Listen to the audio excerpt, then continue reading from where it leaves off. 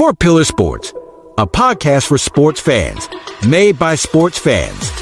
Join Chris and Randy every week as they dive deep into football, basketball, baseball, and professional wrestling. Catch For Pillar Sports on all major platforms.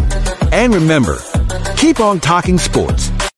This episode is brought to you by Shopify. Whether you're selling a little or a lot, Shopify helps you do your thing, however you cha-ching. From the launch your online shop stage, all the way to the we just hit 1 million orders stage. No matter what stage you're in, Shopify's there to help you grow. Sign up for a $1 per month trial period at shopify.com/special offer, all lowercase. That's shopify.com/special offer. Reporting live from under my blanket, I'm Susan Curtis with Dunkin' at Home. Breaking news, pumpkin spice iced and hot coffees are back. I'll pass it to Mr. Curtis with his blanket for the full story. That is so right, Susan. You know, it's never too early to get in a spicy mood. I'm talking cinnamony goodness that's so tasty, people don't want to leave their blankets either. Back to you. No, back to you. All you. The home with Dunkin' Pumpkin Spice is where you want to be. Age of Radio. All right. Well, I'm really excited. Thank you for coming in, Mr. Roberts. It's an honor. Yeah.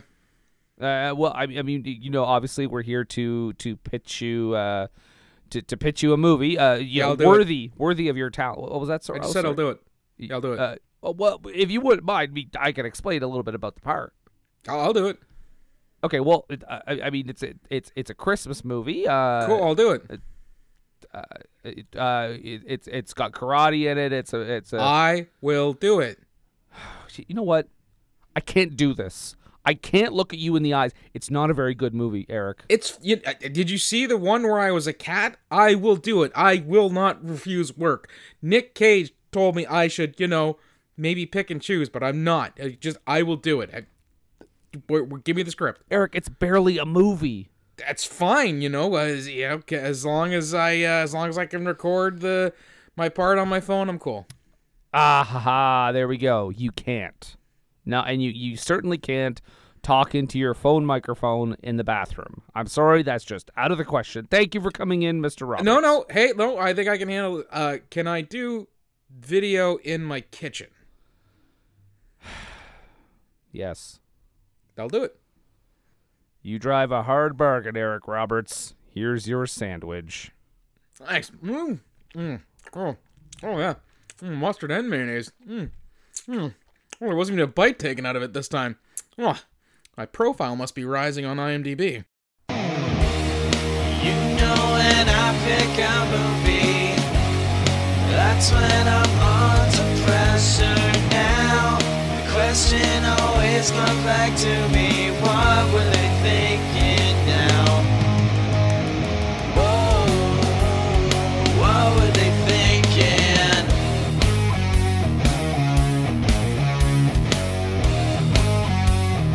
What were they thinking? Welcome. Joyeux Noel, Feliz Navidad, Happy Hanukkah, Crazy Kwanzaa, all the other seasonal holidays that are celebrated this time to you. Welcome to What Were They Thinking, a podcast about bad to questionable movies, and boy howdy, does this week's have it in spades. I am, of course, your host, Nathan, and we are fully festival this week, or with the Karate Christmas Miracle, and I cannot discuss this on my own. With me, as always, is the Martin Kove to my Eric Roberts. Brendan, how you doing, pal? I'm doing great, and I'm glad you made it clear to the audience that me being the Martin Kove to your Eric Roberts means it's clear that none of us knows what we're doing here. Right, we're not in the same scenes together. We're not essential to the plot. None of the shit we say makes any sense whatsoever. We're often shot in soft focus. This really does actually encapsulate. If we had a video for the podcast, they would see that we were shot in that that Judge Judy light. Yes, with the Vaseline on the lens. When you said that, I thought I like Judge Judith light. No, Judge Man, oh boy, howdy, was that a missed opportunity, right? Anyhow, no, and like I said, today we're talking about the Karate Christmas Miracle, but we all know we have someone who likes to sneak in at Christmas time. Oh! No, get out of here, Santa Claus. No, get the fuck out of here, Kris Kringle. No, we are talking about the lady with the schlong as long as 8 tiny reindeer. That's right, ladies and gentlemen, Mariah. Hi, Merry Christmas. What's up, everyone? It's Christmas, and I'm here. Deer energy. And it's her new character she's trying out. It just describes what day it is and where she is on that day. It's a Thursday, I think, and I'm covered with blankets. We can actually, I want to just say, I mean, we're actually recording on American Thanksgiving today. Yeah, happy Thanksgiving, everyone. Well, this is not going to air on American Thanksgiving. I know. Can you turn the volume up? I can't hear. But yeah, not Thanksgiving now, Thanksgiving in the past, and Merry Christmas to coming up, I think. Not sure. Brendan makes me record these things in July, really, and I'm sweating my balls off here, people. It's actually April of 2019 when we're recording this episode. Yep. We were quite prophetic about the whole pandemic thing. Sorry we couldn't warn you earlier. It's kind of like that. It's just like Thanksgiving past. You know, like the 3 ghosts. Thanksgiving present. What are you talking about? I don't know. Okay. She's talking about, you know, a Christmas Carol, but with a Thanksgiving twist. Thank you. So just a Christmas Carol, but it's just called a Thanksgiving Carol? I guess, yeah. Nothing else has changed. No, I mean, but I suppose you would change the ghosts. I mean, one of them could be like the ghost of Colonel Sanders, of appetizers past, and then the ghost of main course present, and the ghost of dessert future. The ghost of post dinner farting now. Man, I would watch that. That would probably be like a good Hallmark movie. But you know what isn't a good Hallmark movie? Whatever this shit was. I don't know, man. It's maybe just a little bit above, a little bit below, rather, a Hallmark movie. That's what I mean. This made me fucking hate Christmas. Christmas is canceled this year. I'm just Holy! I'd rather watch what was that one? Surviving Christmas? Saving Christmas. Save it for the end. Save it for the end. Sorry. She's starting out hot here, folks. We've ruined Mariah's Christmas spirit. Well, let's pitter patter. Let's get out of here. By the way, I just want to say. By the way, I find it hilarious. She told me that Mariah watches a lot of Christmas movies, and she said, "I can't believe this is the first Christmas movie I'm watching this year." Yeah, literally. Yep. Oh wow. That's why I go back to Christmas is canceled. No, but it was fine. Oh, I've already watched Gremlins and Scrooged, so yeah, I'm good on that end. Gotta see Scrooged this year for the first time. Oh wow, well yes, you should. Yeah, that's a great movie. Yeah. But we're not talking about a great movie. We're talking about a Karate Christmas Miracle. So, oh my God, get yourself comfy, folks. Do some stretches, because now it's time for the plot. Please explain this movie to me. It'll be like watching it for the first time. Okay. Well, it's fairly simple. There's a young lad who has, we think his father's dead, but he's just missing, apparently, because they never found the body. He is convinced, and that's how you start most Christmas movies, he is convinced that if he completes his 12 Days of Christmas list by Christmas, his Christmas wish will be granted, and his father will be returned to him and his mom, who have been living this entire year without him. The mom is kind of sort of playing along with their son's ideas and seeking out the help of a law professor who's also a former psychic, and Roberts and Martin Kove are there. Hilarity ensues. I mean, that's that's the framework. Yes. I would say that the mom too is one of those movie moms that they're like, oh, how dare she be a working mom with a job? I'm so busy mom. Coming this fall to CBS, providing for her family. Good Lord, what was she thinking? Right? When I pick a movie. So Dive in, my. Well, we open with Mom, getting dinner ready, and apparently dinner is just salad. Yes, right. And I immediately had Neil Breen flashbacks. Yes, thank you. That's exactly what I thought too. And like, it looks so, I don't know. It was just really awkward. It had nothing on it too. It was just literally like just lettuce. And as she warns her child later, hurry up, your dinner's going to get cold. And it's salad. because it's already cold because it's salad. But one thing I gotta say, this is on Tubi, so thank God for Tubi because we were able to sit through commercials. Yeah, I've never been so happy to get commercial breaks. Yeah, well, and it's Christmas too. I watched it for free on YouTube. It's there on YouTube. Oh, wow. Shit. Well, we didn't need a break. We needed to sit through 6 ads like every time. It was great. Although I will say this, it has screwed up my YouTube algorithm. Yeah. Because now I'm getting all kinds of suggestions from the same, I guess, release, not production company, but distribution company. Oh. And they've got all kinds of whacked out looking Christmas movies. Do they have any Jesus movies? I don't think they're Jesus movies. I think they're just like, because one of them looked like it was like a naughty elf or something like that. And there was one where they were basically ripping off Elf. Well, by the looks of it. Well, Nathan, I gotta tell you, there is a movie called A Wrestling Christmas Miracle. Just want to put that out there. Yes, yes, and apparently that's the prequel to this. It's the same people who made it, but I don't think it's the same characters. And if it is, then I didn't know what I was watching because I've seen that movie. It's the same dad doing everything, isn't it? Same actors because it's like a family production company. It's like, by the way, you mentioned Jesus movie. This like flirts delicately with being a Jesus movie. Yeah, especially when you see like end credits.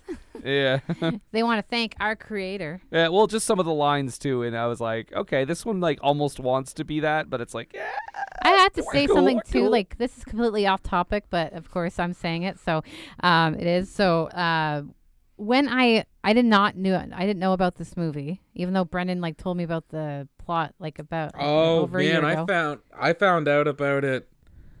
I think November of 2019. Yeah. Yeah, and I was like, "Oh my god."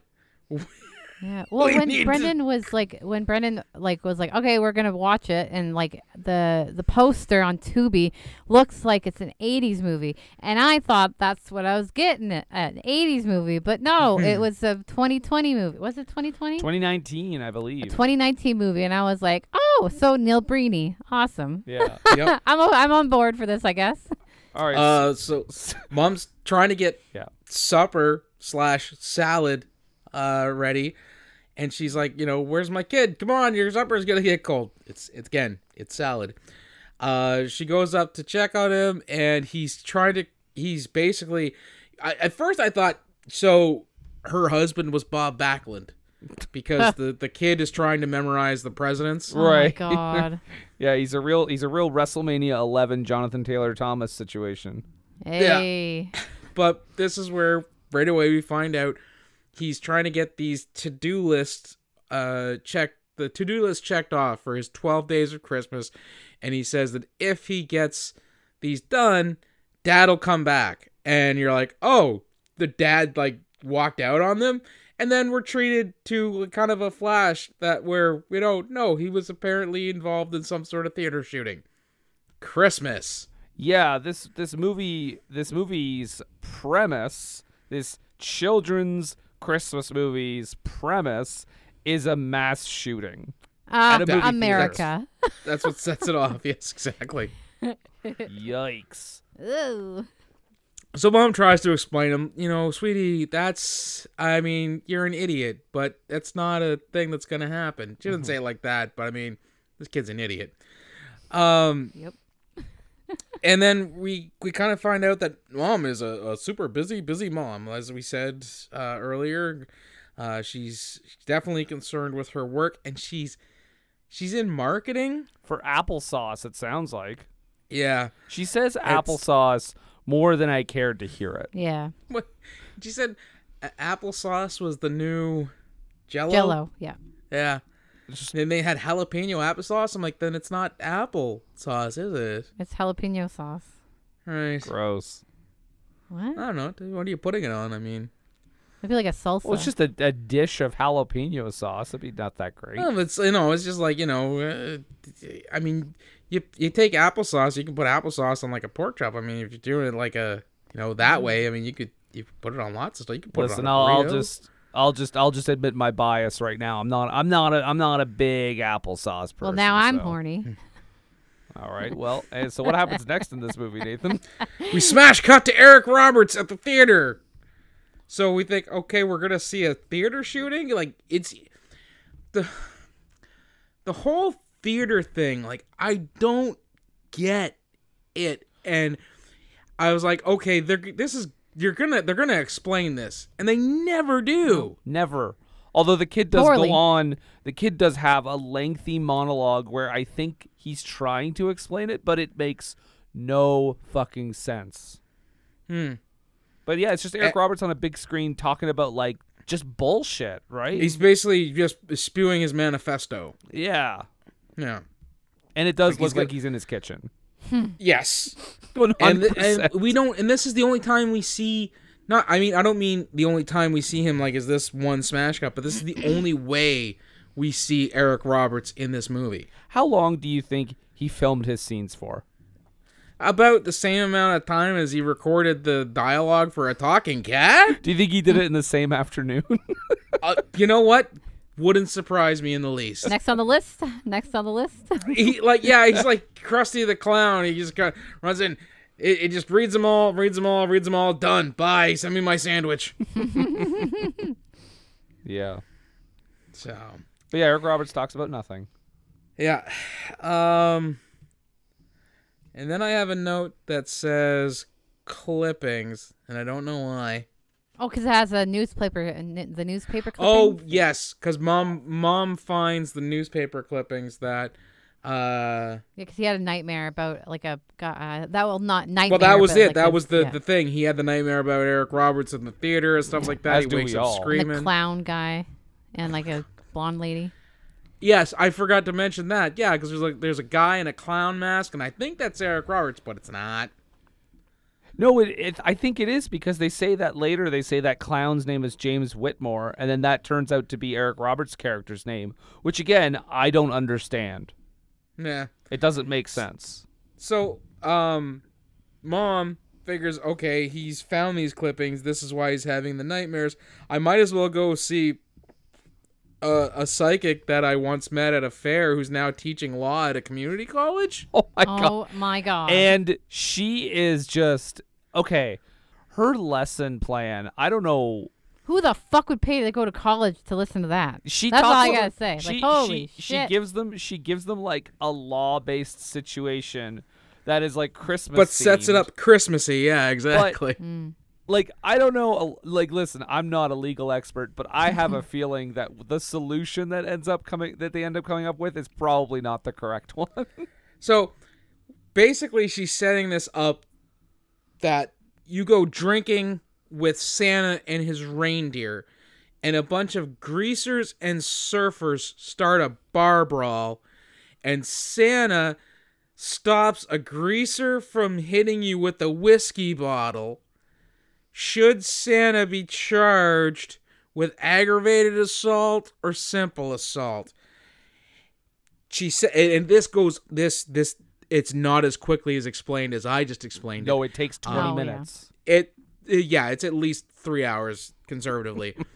And who offers up the correct answer but our young fella who is trying to complete his 12 Days of Christmas, who snuck into her class. How the fuck did he find it? Like, how did he find that? Like, I don't know. This is crazy. Yeah, Jesse is the kid's name, and he just shows up like awkwardly standing there in the aisle and answers. And she knew his name. That's important because the professor's like, "You're Jesse, ain't you?" And then also, I just want to mention the brief moment before she starts talking when she says, let's just say you're all little elves. Oh, no, that's not one of them forbidden words, is it? And I'm like, fuck off, movie. Fuck off. You know what? At least that's as far as they went with it. I know, but you know what they were hinting at, and it's like, come on. I mean, it could like if Kirk Cameron had been in this movie, it could have been a lot worse. Oh yeah, totally. But we might have gotten dubstep Santa Claus. Oh my fair. God. You know, fair. She doesn't say, "Get the hell out of my class, kid." She greets him and meets him and knows his name is Jesse, and then we cut to the mom having a conference with Professor Psychic, and she's being really cagey about being a former psychic. She's they get into this like protracted conversation about how the Professor Psychic gave Jesse's mom a prediction. Jesse's mom, however, sort of has it going on, not as much as Stacy's mom, but still, Jesse's mom talking to Psychic Professor says, "Hey, you once gave me a psychic reading that I was gonna be married and I was gonna be in despair because my husband had to go on a long journey." And then the Psychic Professor gets all like super defensive about that. Like, it's almost like Jesse's mom found out that she was in witness relocation and exposed her or something. "I'm not like that anymore. I don't do that. No, I saw a vision where I was helping kids." So she took a professorship at a community college or university. Yeah, kids, exactly. Also, she reveals later why she left that business, and it just made me laugh really hard. I also got a question: why is the dad's picture clearly just his acting headshot? Yeah, it's like there's two separate pictures, and they're both his acting headshot. It just looks like an inspiration package. That's like Oh yeah, like a 48-hour film festival where they give you like certain things, and you have to build your movie around it. That's exactly what I was thinking. I was gonna say he got a bunch of glam shots done at the Sears Portrait Studio. Oh, Sears, rest in peace. Can we put this on our company credit card? We have like $25 to make this movie. 20 of it went to Eric. 5 of it went to Martin Kove. So this is when they kind of start speculating that Jesse's dad didn't die in the theater shooting. Well, but he's just disappeared because his body was never found. My thing was like, do they not know how mass shootings work? But like, I guess, was it really a mass shooting? Well, it was because there was EMTs and first responders and everything like that. But for them to say like he was there. But to say, I don't think they would, like, if they didn't find a body, there's no way he's pronounced as dead. Right. Not from the insurance standards, anyways. Gotta be at least 7. I mean, because there was nothing found. I still to this point, not sure what happened in that movie theater. I don't know. And you don't get too much time to think about it because next thing you know, there's a birdhouse and pizza. Yeah. This movie doesn't give you too much time to go, "Oh, hey, wait a second," because then they just introduce something else that's weird and off-putting. And so the kid has a birdhouse, and he wants to complete it because it's something he did with his dad. He doesn't want to do it with his mom because mom kind of sucks at painting, I guess. She's horrible at painting, by the way. Like, I think bad. that child or younger than that child could probably paint better than her. But why do I have the quote written down? "Oh, that's why I'm sensing clowns."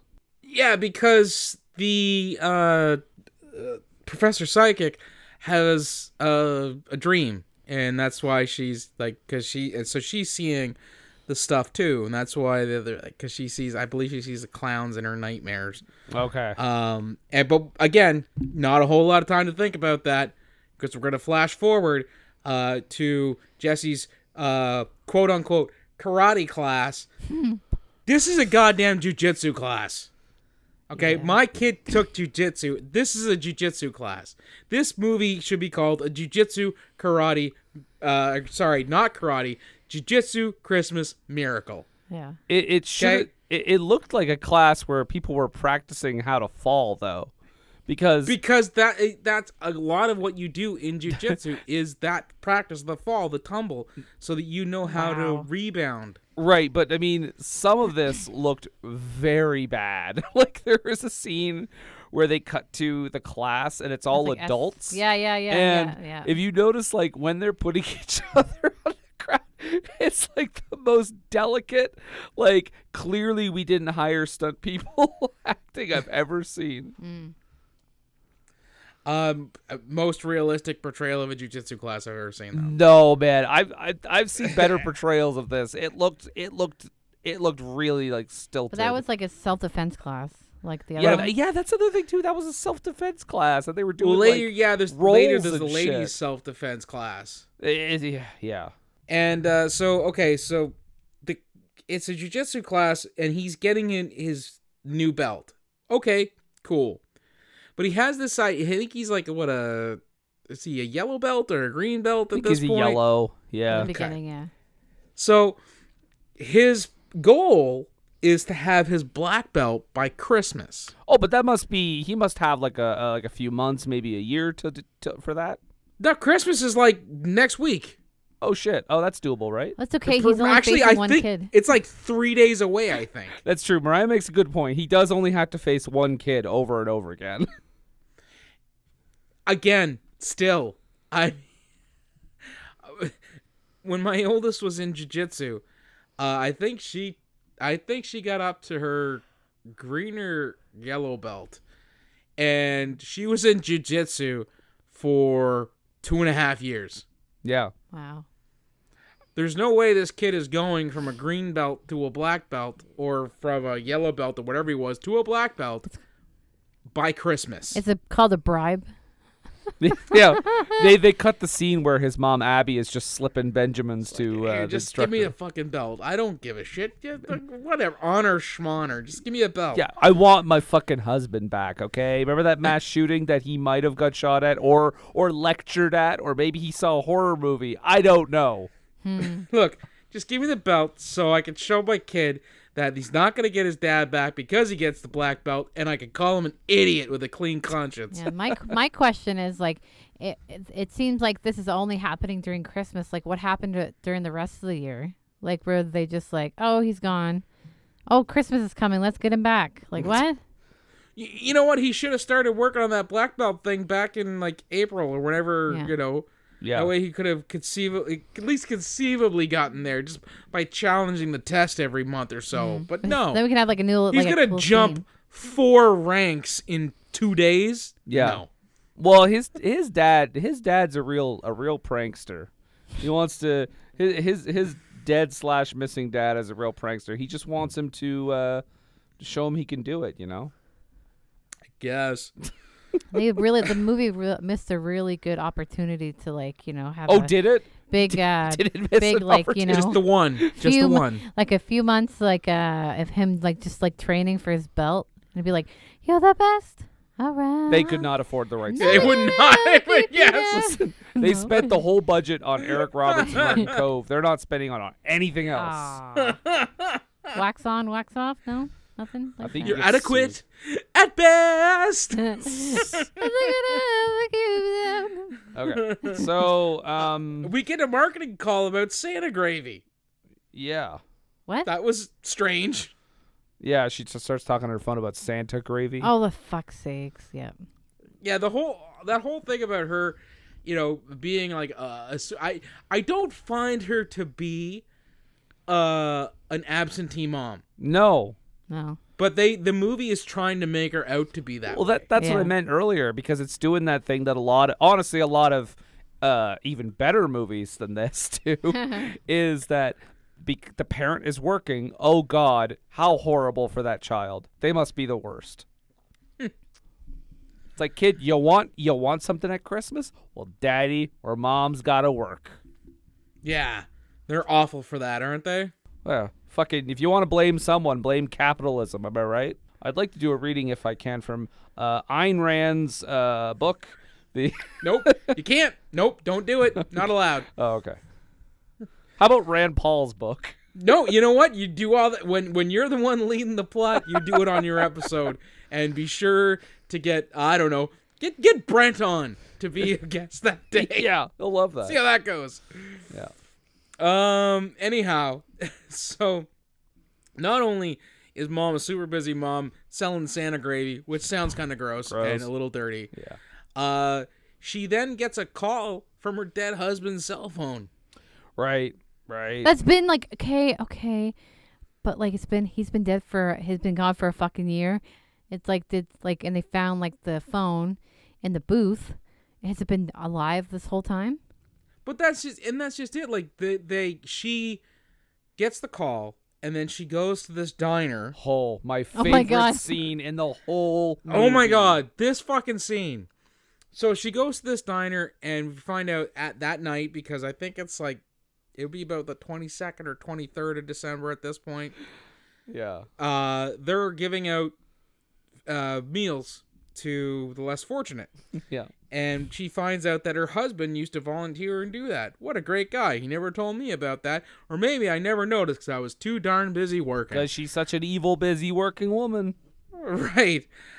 Then she asked the guy behind the counter, oh my god, are you Jay? And he is such a fucking dick about this whole thing. Do I look like a letter? Can I just say what he says? Please do, Brendan. Because, I know you're dying to. Oh my god. So he says, Jay, do I look like Jay? Do I look like AJ? I don't think I look like a letter or a blue jay. Do I look blue? And then he goes off and says, he starts talking about the homeless the soup kitchen or whatever. And he says, we feed people less fortunate here. We usually do this twice a month, but this month we're doing it 4 times because it's Christmas. There's so much information that and it just aggressively says all this stuff to this lady who just simply asks, "Are you Jay?" Are you Jay? Which is very often short for James or Jason. Yeah. And he goes off just like, and it's so funny because like this isn't even exposition that we need. This is just nothing. And he goes on for a good while. Like he takes an offhanded joke and twirls it around the dance floor at least 3 times. And then he says, "Hey, I'm just kidding. Hey, yo, Jay, this chick wants to talk to you." Jay's my best friend. That's it. Yeah, Jay's my best friend. It's like, what are you, Tommy Wiseau? That's it. Like, it's such a weird thing. Like, usually with a joke like this, once you see the person is getting like kind of uncomfortable with the way you're handling it, you're just like, no, I'm just playing. You know, Jay's out back. You can go talk to him. You don't go on about how, do I look like a letter? Am I blue? No. So I was like, my note here was like, dude, calm down, Jay. So then this is where, we find out that Jay found the phone in one of the booths of the diner. Do you think that the actor that played fake Jay was just like, man, can I just do one of my stand-up bits? Can I riff? Just let me riff. Yeah. For a while. I do this bit where somebody asks me if I'm Jay. It's hilarious. You have to hear the whole thing. No, you'd be like, I'm going to try some new material. Yeah. And so after we get this kind of exposition about Jesse's dad, we then get a full-on lesson about the colors of the belts that I think Jesse gives it to his babysitter / nanny. Because at one point the mom hires a nanny. Well, and there's a whole she used to go to school with. There's a whole mix of live action and animated sequence when he's describing the belts. Oh right, yeah, because he's saying like what they represent. Like the white is like the beginning, the birth, the journey towards knowledge, and then it's like was this all yellow true? Belt. Look it up. I'm not doing that kind of research for this fucking movie. We then cut back to the women's self-defense class that we talked about earlier, where we find out that Jesse's dad was apparently karate savvy and helped teach this woman self-defense class. And it was clearly shot the same day as when the nanny went because she's wearing the same shirt.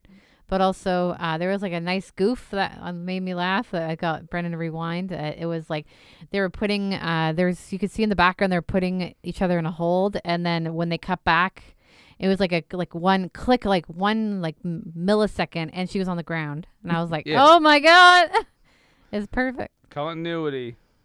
Can't afford it. Why? Well, I mean, why would you want it for this movie? Yeah, you don't need it. I think the idea is to bludgeon you into the Christmas spirit. Yes. That's the miracle. Yeah. So another reveal here, because there's a knife that her husband had. And the other reveal here is that the psychic, Professor Psychic says that, he didn't use that to defend himself at the theater. He used that to teach this self-defense class a knife to teach. Which means Bob, that's Jesse's dad, steals office supplies. Right. Who's the real criminal in this movie? Right? Maybe he deserved it. Exactly. He deserved summarily executed for the theft of office supplies. I'd be long gone. that was Eric Roberts' big manifesto, actually. It was against those who steal office supplies. It was like, a stapler is just an extension of life. And to steal that is to really steal someone's essence away. Yeah. So he's teaching the self-defense classes with the knife. The knife was found in the alley at the mass shooting. I think that's where we're at. A year ago? A year ago. Oh my God. It's just crazy. Yes. And then we have Martin Kove enters the picture. Sure. And so my note here, I think this is the part where I was actually, the cheese was sliding off the cracker for me, because I have my note here, Martin Kove, Eric Roberts, what? And they find out that the theater belonged to Martin Kove, his character, and he was gifting it to his daughter, who, I don't know who wrote this movie, but I feel that the choice of the daughter's name was rather insensitive. Do you mean because the daughter's name is Aurora? As in the Aurora, Colorado shooting in real life? In a movie theater? In a movie theater. With a clown and a guy with fucking red hair. He had red hair, and they were watching the Dark Knight Rises? Dark Knight Rises. Well, in this movie, there's a clown murderer too. So it's yeah, guys, this could not have been a coincidence. And it happened Dark Knight Rises. I mean, it was a good 4 or 5 years before this movie came out. So it's definitely a really tasteless reference to that. Mm-hmm. Mm-hmm. And so we find out that he was going to gift this theater to his daughter the night that the shooting happened, I think so. And it's not super clear because the kid is clearly having LSD dreams. And then he immediately sits up in bed and explains this whole thing to his mom, and I wrote down, I am even more confused now. He has 4 pillows too. Yeah, and he explains all this to his mom, saying that he has to ramp up his efforts to get his black belt, and in doing so, I will have to remain completely silent till Christmas. And I said, first smart decision this movie has made. Then he just starts doing sit-ups. But he's like, Mom, I'm tough. And then he punches the air. Oh, yeah, he does this awkward thing. I don't know if you noticed, but I rewound it approximately 4 times. Yeah, you laugh cried. I laughed so hard because he's like, I'm tough. And then he does, and nobody can see this, but he does this little arm stretch like, I'm tough. Ugh. And he punches in the air. Yeah. But it's so awkward that I didn't know what he was doing. I was like, did he just... It just wasn't natural. Did he just forget he was in a movie for a second? Maybe I said in the thing, be brave. Wait, are you accusing this movie of having a script? I don't know. I don't know anymore. Oof. We then cut to drunk psychic professor. Oh, yeah. She's getting coming toasted this fall on Fox. But I remember, I didn't mention this earlier, but when she was like, they were both freaking out in the office, and when they first met, she lost her accent. Like her accent was gone. Oh yeah, it comes and goes. Yes, absolutely. Yeah. Yeah, she's crazy. She's wacky. A wacky professor. You know what fucked me up though, guys? She actually reminded me of a coworker. So the whole time I'm watching this, I'm like, oh boy. Ooh. So she's there, she's drunk. Mom shows up to talk to her more about her missing, presumed dead husband, and drunk psychic professor has a barroom vision. Yeah. What? Yeah. And she has a vision, real quick.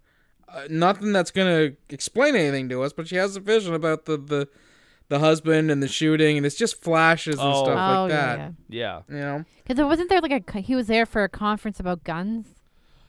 Okay, something like Can that. we just mention he was there to do a speech on constitutional rights, but in a movie theater, which I was, and on gun ownership, and I said, "Oh dear God, please don't go into this more movie." And then the other thing, and then later she says, "Why did you go to that stupid horror movie? What did he do at the theater? It's never clear." And we only find out that she hates horror movies. And okay, so like she has that thing where she says she hates horror movies. She's talking to the nanny about her husband, Fran Drescher. Oh my God, would it would have made the movie at least 5% more watchable. Oh no, it looks like you lost your husband to karate. It's a Hanukkah Christmas karate miracle. And this was the next thing that this got me really like. I thought the edibles were kicking in super hard because the kid has a cell phone dream where he talks to Martin Kove. Yeah. Yeah. And I was like, I do not know what is going on. And I don't think I'm supposed to. I don't think anybody's supposed to when they watch this movie. No, it doesn't make sense. He goes on about like it was your daughter. You gave her the theater. It was a miracle on her birthday. And I said, "What are you talking about?" I was close to having a panic attack just because I could not make heads or tails out of this. Yeah. I said, "Is there something wrong with me?" I paused it a couple times and I looked at Mariah. I was like, "Do you understand any of this?" I said no. And she looked. Well, it was actually at this point where I noted this is like a karate stroke victim wrote a Christmas movie. Accurate, yeah. Oh man. So, and then Abby at this point is also when she's at the bar, she's also drunk acting, which her drunk acting was chef's kiss. And she's becoming drinking buddies with psychic professor. Yes, who drinks a lot. Yeah, she got a problem. She's got to chase away all the visions she's had over the years, because this is where she gets into like a whole thing. I think this is where she gets into the whole thing about how she not only foresaw what was going to happen to, Jesse's mom, but also what was going to happen to her, and that she had to, leave the love of her life because she had a vision that if she married him, he would die, and all the other visions about people who would die. And, so I'm guessing, she became a law professor and is drinking away the visions. Yes. Well, I think she only starts drinking again because of Abby's visit, I think. So really, it's Abby's fault that she Abby's that she responsible falls off the wagon for her relapse. Yeah, she was perfectly fine, teaching law about Santa beating up surfers and greasers, and then Abby shows up and now she's off. She fell off the wagon, drinking again. Guys, it is not April 1st. This is a real movie. Yeah, this happened. All this stuff happened in the movie. Was this like a money laundering movie or something? Oh, probably. Good chance of it. And okay, so I'm really trying to figure out this. This is the point where I looked at Brendan and I'm like, fucking Nathan is gonna have a hard time writing this plot, because it got like I think they gave up halfway through. Or they get up. We get. I have a note here. Is she Doctor Who cosplaying? Because Drunken Professor Psychic has like this full on like mid 80s Doctor Who look going with the scarf and everything. The duster, yeah. Yeah.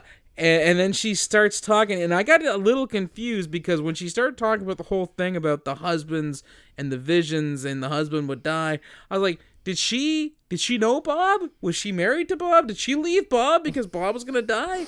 And then she got married, and then luckily there was just a brief moment of clarity where I managed to figure out, no, she's talking about her own ex-boyfriend, right, whom she left. Okay, cool, got it. Who she then runs into, and at is very much alive with his new wife, and he has a boy at home. Is that here? Because I have Haunted Gazebo. I don't know. That's no. Oh no, because Mom was supposed to go to like a presentation about the applesauce being the next Jell-O, and psychic professor lady shows up and it's like, no, you gotta come with me. You gotta come with me. You gotta say something. And there's a plaque in a gazebo that Bob helped build. And because of that, she missed her meeting, but she found out that Bob was really generous and giving with his time. But she would have known that. Okay, and then there's this... All right, so then there's this other discussion where she's talking about fairy tales, and we find out that she's creeped out by Grimm's fairy tales. And she asks, who comes up with these things? And I was like, the Brothers Grimm. It's in the title. Yep. Is that weird? Like she goes into the car and it's like CCV, like it's like it looks like security cam footage, and like they get into the car and she's like creepy, like just going on. I think it was about the horror movies. Is that what it was? The fairy tales. Fairy she was tales, creeped out right? by fairy tales. Yeah. And then Jesse's going for his red belt, which, again, the kid would not be ranking up this quickly. It's Christmas, man. But he needs to rank up this quickly, not only to get his dad back, but also so he can have karate belt garland around the tree. Oh shit! Because their whole tree is done up, and the garland is the different belts that he has gotten in karate. That was the best reveal in this whole movie. It's like, oh, imagine if but because he did that, like his dad did come back, but came back as a Christmas tree. Oh my God. He's like, I don't know if you've ever seen the episode of Mrs. Brown's Boys where she gets a talking Christmas tree, and he's wishing people Merry Christmas, just randomly yelling stuff. I was like, that'd be great if that was the case. Doesn't Abby at this point paint the birdhouse, and then the hilarious and the kid's like, looks like an idiot painted it. Well, basically, because Jesse comes down to look at it, and he doesn't talk, remember, because he's not talking, but he gives her this look that's like, oh, you scamp, you tried. An attempt was made, is what that face says. Yeah, and then hugs her and walks away, and I said, this kid is going to kill someone. Yeah. This is the next mass shooter. Oh, wow. Oh, my God. Well, keep up the tradition of dark jokes on Christmas episodes. Oh, right. What was that one that you made during Shut I'll Be Home up! for Christmas? Refer to some sort of event. Knock it off. It never happened. Didn't happen? Oh. I'm just joking. I'm joking. I wanted to... Oh, that's Okay. great. Perfect. Anyhow. All right, calm down over there, Kanye. We then cut to Abby's boss being upset that she missed that meeting, and this is when I first realized that Abby's boss looks like Ben Foster's less talented cousin. Ben Foster, there's a name I haven't heard in a while. Yeah, he hasn't done a lot in a while. That's too bad. He's a good actor. Agreed. Yeah. I I'd find out if something terrible happened, then we just never just flew under the radar. Oh my god! Or it's like, or he dies like in a couple days. Oh, please don't die. Stop it! No, what is wrong with you? Oh, we've done that a lot though, Nathan. Meatloaf, the Queen. Who else? Aaron. We were talking about Aaron Carter, and then he died. Yeah. we were talking about you. We were talking about Aaron Carter. No, it was just Brendan and I. Oh, that doesn't count. No, That's I just know. he came But up. very weird that we randomly brought up Aaron Carter for no reason a at few all. hours later, he died. I've never just been like, hey, what about Aaron Carter? And then later that evening, Aaron Carter dead at 29. What? He was 31. He was 29? He wasn't 29. He was like, in his Whatever. Who cares? You're saying because you went to a concert. You went to an Aaron Carter. Okay, can we go back Anyway, to the movie? sorry. You went to an Aaron Carter concert? No, When I we're was a talking about this for child. the next 2 hours. All right. He played, yes, he played basketball on the stage. Can we get back to the movie? And now he's You dead. mean we cover so. that Aaron Carter movie? You didn't mention that you went to one of his concerts? We didn't talk about an Aaron Carter movie. I thought we did an Aaron Carter movie. No. Okay, we gotta go. Let's go back to the cats getting crazy. Killing me here. I'm pretty positive we did. We didn't. Supercross, we never talked about it. Not Supercross. No. There was another movie that he did, wasn't there? Fuck I'm looking you, at his. future No, Brendan. no, I'm looking at his filmography. We have not seen any of his movies. I'm looking there. I'm staring at it right now. You keep staring at it right now. Pop Star. That's not the same one. Didn't we do that one? No. No, we did not. When she finds out her new friend is a pop star. No, we have never talked about that Mandela movie. effect. I have talked to somebody extensively about this movie, You and may I've have. seen this movie. I have Maybe you never did it even... with Steve, like another podcast. Anyhow, so where do we leave off? Yeah, the mom. Oh yeah, Ben Foster's cousin, and then I have this note. What the hell is she on about? Frosty? What? Oh, She's doing another talking thing about where she's doing the law class thing. the where teacher's she's talking doing about, another Christmas. Oh yeah, to one example. student. Yeah. Yeah, there's one student in the class, and I thought the joke was going to be like, I thought there was going to be a joke like, oh, I'm that interesting, or oh, I guess everybody decided to drop out. But there's no joke. It's just I guess the extras didn't show up at the last second, and the filmmakers hoped no one would think it was weird. Maybe just don't cut to the people in the crowd. Like, just don't cut to the one person in the class. Well, she does make the joke about how about the one girl who stuck around till the end, and she's gonna get extra credit for it. I feel like they wrote that because the extras didn't show up. More than likely, yes. Have we we haven't got to the point where The kind of racist Zoom class. yes, that's oh my god, it's so No, that's fucked later. up. That's later. Oh. That's not yet. That's what I have next. After the hell, what the hell is she on about? Frosty, and then we cut. You do cut to her. She's supposed to be doing like a Christmas Eve Zoom class with like folks from India. Oh my god, and it's just literally just footage of like them playing cricket. It's blurry footage of like people running around, and then you hear, I'm not going to do it, but you hear like a generic foreign language being spoken over the speaker. I think it's just gibberish. I'm certain that it is. We don't have too much time to fret and clutch pearls about this quasi-racist Zoom class because we get another dream sequence / vision. Oh, can I just say, though, how hard would it have been to just get a bunch of people on a Zoom call and just cut to that rather than cutting to this blurry Yeah, footage? the thing that Zoom was calls, Zoom classes weren't a thing at the time. It was before the pandemic. Right.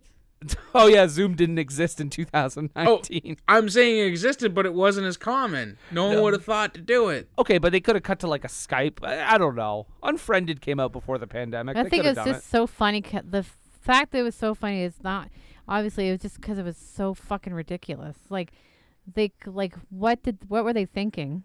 Like sorry, but Not yet. sorry, Not but like yet. what were the people thinking when they did that? Still Like, too made close. that? Sorry, cut it, future Brendan. I'll say that at the end. Okay. And then again, we're treated to the concept that I don't know, Bob's alive. You know what? Let's just drink. Let's drink. because then she's gonna get drunk again with Professor Psychic Lady. And she says, yeah.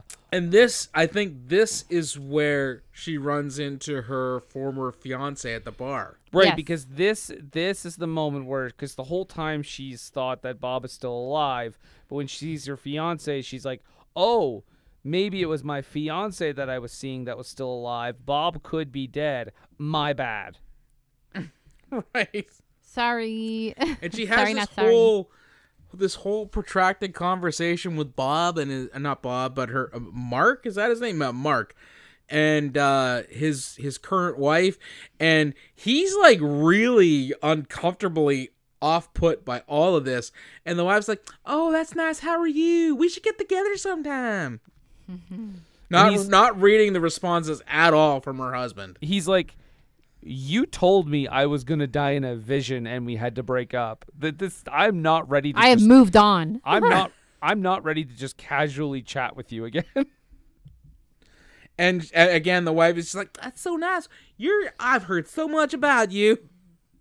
So they kind of that whole thing is awkwardly done, and the psychic lady is really in a tizzy now because she might think that, oh, Bob actually is dead because my former fiance is still alive,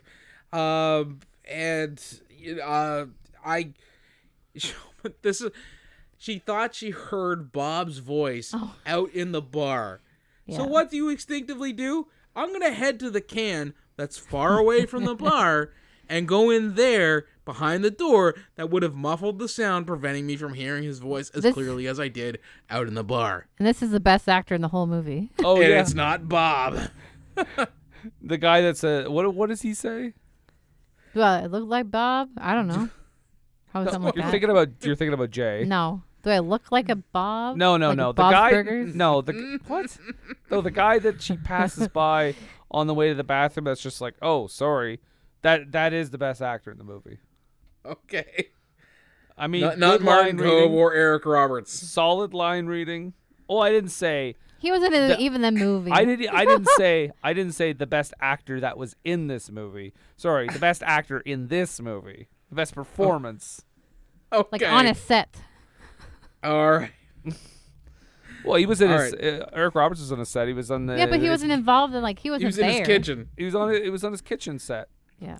He dressed it up for the movie. All right, so this is like the final scene here. Yeah, we're rounding the belt. We're rounding the corner because we're going to the belt test. Yes, which you can do at home. Apparently. Yeah. You know, I would buy that if this movie was made in 2021.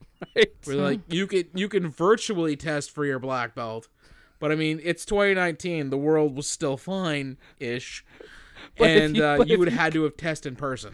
But if you cut to a Zoom call of the instructor watching him do the belt test, it would probably be like just a bunch of people running in a field or something. Yeah, and then how does he pass his black belt test? Oh, you got to break this board. That's simple. And then immediately his father casually walks through the door. Yeah, good thing it's not locked. And I immediately wrote, "What the fuck?" He walks in and says, "You're a black belt, Jesse. You did it. You did it. You brought me back to life." It's like Neil Breen reading. Credits. That's it. No explanation to where Bob's been for the last year. And she's like, "It's a Christmas miracle." That's what she said. That's it. And a missed opportunity for her to say the title of the fucking movie. It's a karate Christmas miracle. And then Mariah gives me fucking rib injuries. Yeah. Yeah, the movie just ends. He breaks the board, and the dad walks in the most casual way. No one is like, holy fuck, a ghost? And where was he for a year? Where was he? Or somebody who was just released by his captors. Yeah, like, was he just waiting outside for his cue? Which, by the way they filmed it, it looked a lot like he was standing there waiting. That's just how it ends. There's no explanation. There's no payoff. What did Eric Roberts and Martin Kove have to do with it? Nothing. Not at all. None of that's paid off. A clusterfuck. We don't find out that, Eric Roberts was eventually brought to justice because of the hard work of psychic professor lady. We don't find out that Martin Kove finds closure about his daughter being shot in a theater that he just gave to her because of the work of Jesse, his mom, and psychic professor lady. None of that. Here's the thing. I don't even know if either of them are real. Like, that's how much the movie explains. So. Yeah. She did get shot, though. What? She did get shot, though. She was in the hospital. Sure. But this hospital didn't have carpet. So how do you? So how could it even be real then? Get out of here. We are done. Done with this. I should probably empty that. I'm getting paper all over the place now. So we're gonna go around the horn. We're gonna start with our guest, Mariah. Is this movie? Is it worth a watch? A drunk watch with friends? Are you going to attempt head trauma to forget it, or avoid it like the plague? Attempt head trauma. Okay. Yeah. Definitely, because I would not want to watch this drunk, because that would scare me and I would have to go to the hospital because I think I was having a stroke. So, yeah, no, that's attempt head trauma for me for sure. I will say that I was pretty toasted and watching this movie.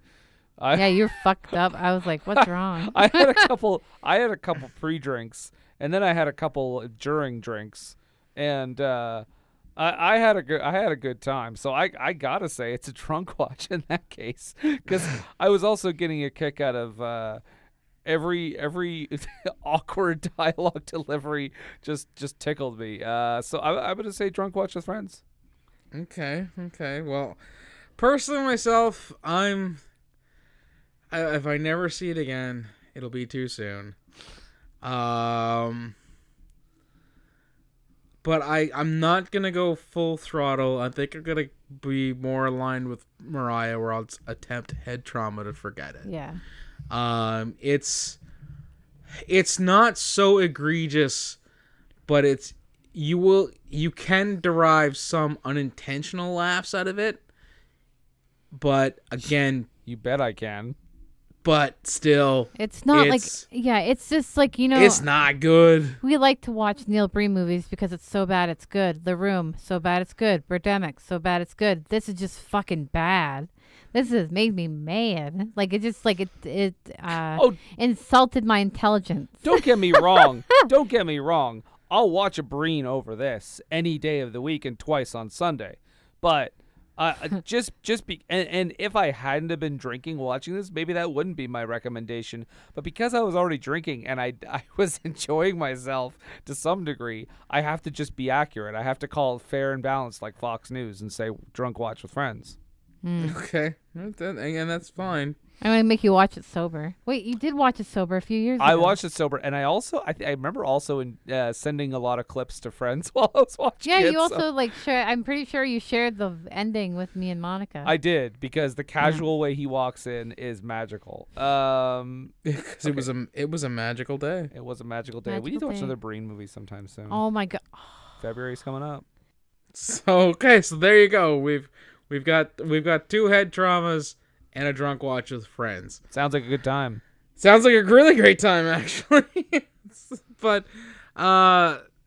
guys, we got to take a really quick break. Don't go anywhere. Don't touch that dial, because like I always say, things have dials. We'll be right back. What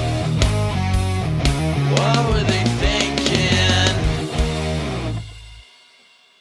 For Pillar Sports, a podcast for sports fans, made by sports fans. Join Chris and Randy every week as they dive deep into football, basketball, baseball, and professional wrestling. Catch For Pillar Sports on all major platforms. And remember, keep on talking sports.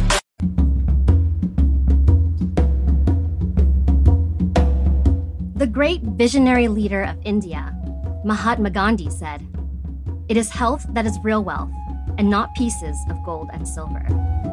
Listen to the Healthy Grocer radio show on your favorite podcast platform. We know that health is our greatest wealth, and we will be discussing all aspects of natural healing. Explore everything from supplements, superfoods, and healthy lifestyle choices to help conquer stress and boost productivity. Top industry experts and natural health professionals join us for a deep dive into our healing journey. You can find the Healthy Grocer radio show on demand every day wherever you listen to your favorite podcasts. And remember, health is your greatest wealth.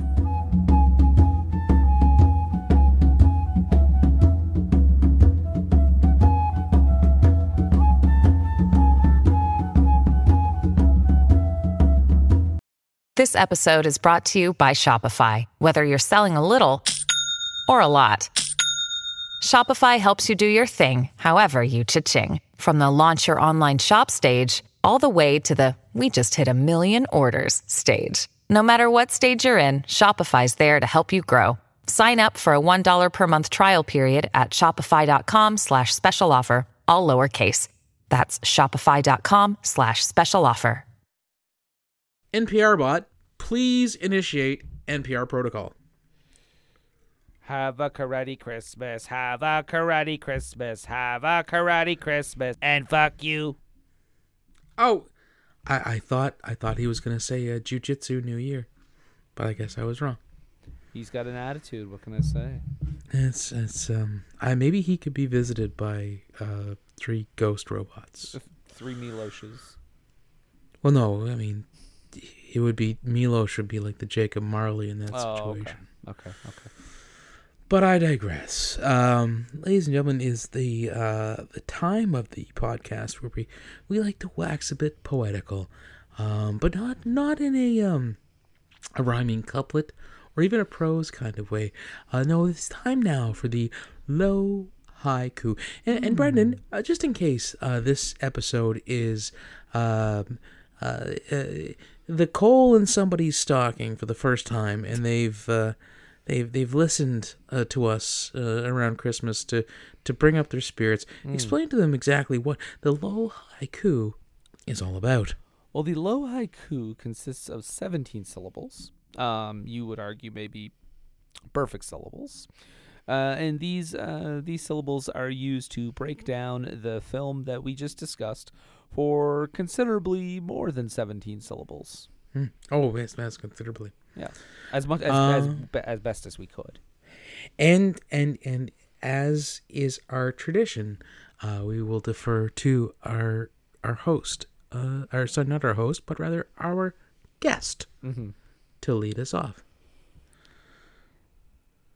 1, 2. Is this on? Yo, Jimmy, hit me with that Triple H. Okay, I just want to get ready. Okay. Sort of racist prof. Oh, I'm having a vision. Kevin MacLeod. Okay, very good. And Brendan, do you have a nice bit of poetry for us? Yes, I do. This represents my frustration while watching it at times.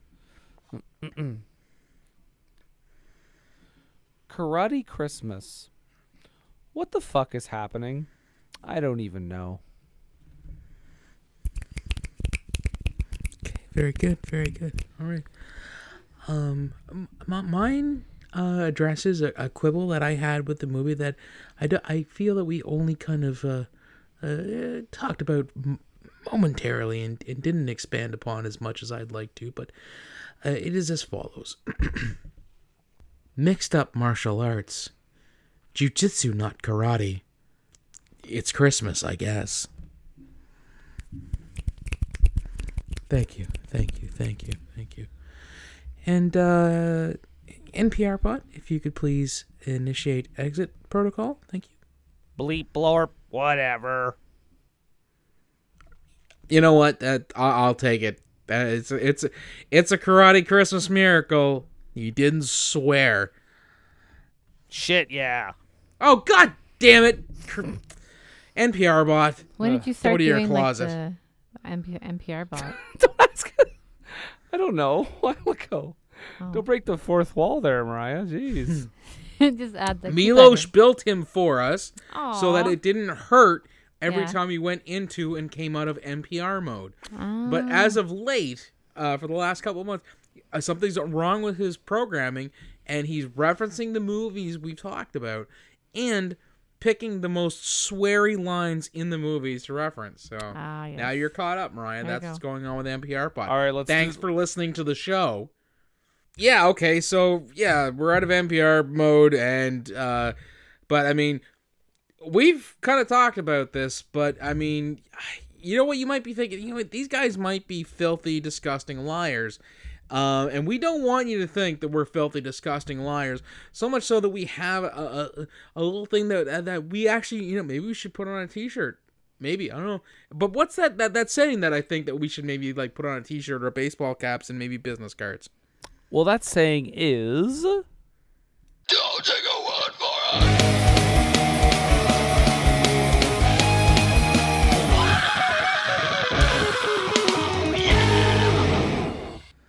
Yeah, that's right.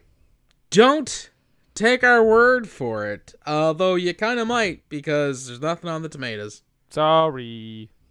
But we strive to deliver to our audience. So we will be braving IMDb and Letterboxd to bring you the reviews that the audience has, because there's not a critic in the world who would have reviewed this thing. Now, Brendan, you're covering Letterboxd, is that correct? Do they have a if you liked this section on Letterboxd? Because if they don't, Brendan, if they don't have a section where if you might like that, if you like this, you might like, you know, these things. Over on IMDb, they have a little section more like this. And the first thing in the more like this category is a wrestling Christmas miracle. Also, apparently more like this, which I think is a bold-faced lie, is the Karate Kid trilogy and the Karate Kid cartoon, which is a thing. The only reason is because Martin Kove. Sure, I guess. Or the movie Where Hope Grows, Holiday in Handcuffs, Spy Mate, one that we've covered on the show before, Saving Christmas, The Three Dogketeers, Karate Dog, starring Chevy Chase and Jamie Priestley. And also, finally, Rice Girl with Joe Estevez and Pat Morita. And I'm sure it's not thoroughly racist at all. No, certainly not a movie called Rice Girl co-starring Pat Morita. How could that be racist? Yeah. Well, Nathan, I got to tell you what the people on the box of letters are saying. Okay. This review comes from Uncle Chet, who gives it 5 stars. The very last pre-COVID movie masterpiece. I give this film 5 bags of popcorn and 2 bags of soda. What bags of soda? Yeah, it's like the what they put the syrup in. Oh, okay. Yeah. I was going to say, he must be Canadian. You know how we have bags of milk? Okay, well, my first one is a positive one as well. One of the few that I found. And it's from Nathan Boyque, and he wrote it in December of 2021 and writes, "Totally insane. If you enjoyed The Room, you may get a kick out of it. The clown mass shooting was truly unexpected twist. Not a well-made movie, but the production quality isn't so bad that it is difficult to watch. This is an altogether different variety of bad Christmas movie than the usual romantic fare. 8 out of 10, and 2 out of 2 people found this helpful." This movie is a stunning, moving drama, comedy, and mysterious one of this film is. For everyone struggling with the death of a family member or a friend in a mass shooting can take a small amount of faith of the 12 karate tasks that bring their loved one back from the dead. I won't spoil the end, but let's just say there is a karate Christmas miracle. Amazon Prime again delivers with a brilliant addition to the platform. I'm sure Netflix and other platforms will be turning out the cash for a chance to stream this one. A lot of crying at the end, and I had to leave this review, so that I can look back at the first time this movie broke my heart. ... in brackets, rest in peace, R.I.P. mass shooting victims. Wow. Wow. All right, my next one comes from Darth Slug, gives it 4.5 stars. The biggest miracle is that this movie was ever made and has Eric Roberts and Martin Kove in it. And this is a reveal, I hope, a real one. But I guess that Ken Del Vecchio bought the actors by giving them prizes at his movie festival. Like a sandwich that didn't even have a bite of it? I don't know. I guess that's the director. Don't know. Okay. Well, my next one comes from an unpronounceable string of letters. VHW VJBCFY, and they write, horrendous acting.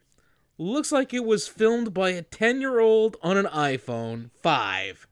Storyline makes absolutely no sense, and there's so much random stuff going on all at once. Special effects are horrible. There were special effects. Dumb ending. Audio is weird at some points. Very stupid. If you want to watch a horrible Christmas movie, you found it. 1 out of 10. So this one is from CRQMSH. It was written on July 7th, 2021. It says the title is called Better Than Endgame. It says, for having a $1.5 million budget. What? This movie is trash. Don't waste, but they spelled waste like your waste. Your time. 1 out of 10. No, that's right. Oh, you like your body part. Yeah. Yeah. Wait, hold on. It said it's better than Endgame, but it gave it a 1 star and tried to tell me it's a $1.5 million No, it is. It literally, budget. that's not the first thing I've seen here that's a $1.5 million budget. Okay, so to answer your question earlier, yes, it is a money laundering scheme. Karate. Okay. Yeah, this is a very the producers type situation. Yeah. Okay, well, I will finish it off. I'll finish off my reviews here with a one from Screen Man, who gives it 4 stars, and this is pretty apt. He simply says, "If Michael Scott directed a Christmas movie."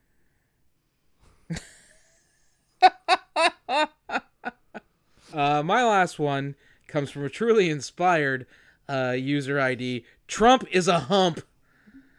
Wow. Okay. And they simply titled the review, "Oh my."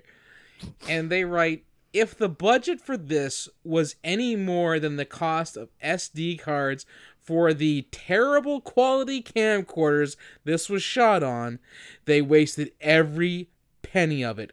What a steaming turd. 1 out of 10. Was that review written by George Takei? I certainly hope it was. I mean, Trump is a hump and leads with, "Oh my." I just want to mention that Mariah just confirmed on IMDb it does list its budget at $1.5 million. So back to what I said about the money laundering. Yeah. So we've waxed poetical and we've told you what the audience says, because the critics had nothing to say about this fucking movie. Mm-hmm. Now we're gonna stop talking about the bad stuff, and we're gonna talk about the stuff that we like, the stuff that we're having fun watching and checking out. It's the dance sensation that's sweeping the nation. That's right. It's time for What You Watching, Bud? What you watching, bud? I don't know what you're watching, bud. I'll tell you so. Do do do do do. So, Mariah, since you're our guest, what you watching, bud? All right, bud. So what I'm watching is, you probably think that I'm watching RuPaul's Drag Race, but no, I'm not. Probably. Because they didn't have anything on. RuPaul's Drag Race Canada. Yep. Was it Paul Rudd's Drag Race? I'm actually watching Handmaid's Tale. I'm on season 2 right now, and yeah, it's an intense show, but I'm on season 2, episode 7. It's getting crazy, and I want to binge the whole thing, and that's what I'm watching. Okay. Well, Brendan, the question is to you. What you watching, bud? Well, Nathan, I took a little trip to the cinema recently. Ooh. Yeah, to the Cineplex. Ooh, fancy la-di-da. And I saw a new film that just came out called The Menu. I want to see that. It's real good. It's about a bunch of people who get invited to this very exclusive restaurant run by a chef played by Ray Fiennes, who, I mean, come on, you know right away that there's something else going on. He's there. the bad guy. You're the bad guy. You're Ray Fiennes. You're the bad guy. It also has the great Anya Taylor-Joy, has Nicholas Hoult playing an absolute horrible person. He's just the shittiest. You'll see.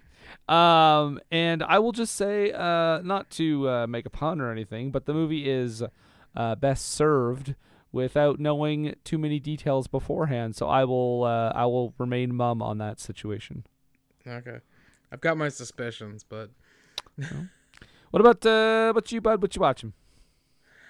Well, me, what am I watching? I've kind of I'm checking out something now that I'll say I've slept on, but I haven't also felt any sort of real desire to like actually actively seek out and watch it. Howard the Duck. Oh my God, I've seen that so many times. That's not going to fall into that category. No, my oldest has recently gotten into the show Supernatural, with Jared Padalecki and Jensen Ackles. Fun names to say. They are. And she approached me like I'd never heard of this show. I'd never really watched the show at all, really, but knew it was good, and a lot of folks had recommended it to me before, figuring I would enjoy it just because of the content. And so I figure I'd give her the win and let her feel like she, kind of switched me on to something new and different. And so we started watching it, and yeah, I'm actually having a pretty good time watching the first season of Supernatural. And if it keeps up, it's like X-Files meets Psych. It would be the best way for me to describe it if anybody who's never seen it, which I think is kind of ridiculous at this time. But I mean, again, I hadn't seen it, so. But again, having a good time with it. Supernatural. It's on Prime. Like, I think every episode's there. There's a lot. Yeah, like 15 seasons. At least. If you've slept on it, yeah, pull the trigger. You're going to have a good time. For the first, as my daughter said to me, for the first 5 or so, you're going to have a real good time. And then you're going to have to slog through seasons 6 and 7 before it starts getting good again. I've heard that too. I've heard there's ebbs and flows once you start getting a little further into it. Well, not to be outdone by her dad, who's often, spouting mindless, trivial things about a show that he's trying to get somebody interested in.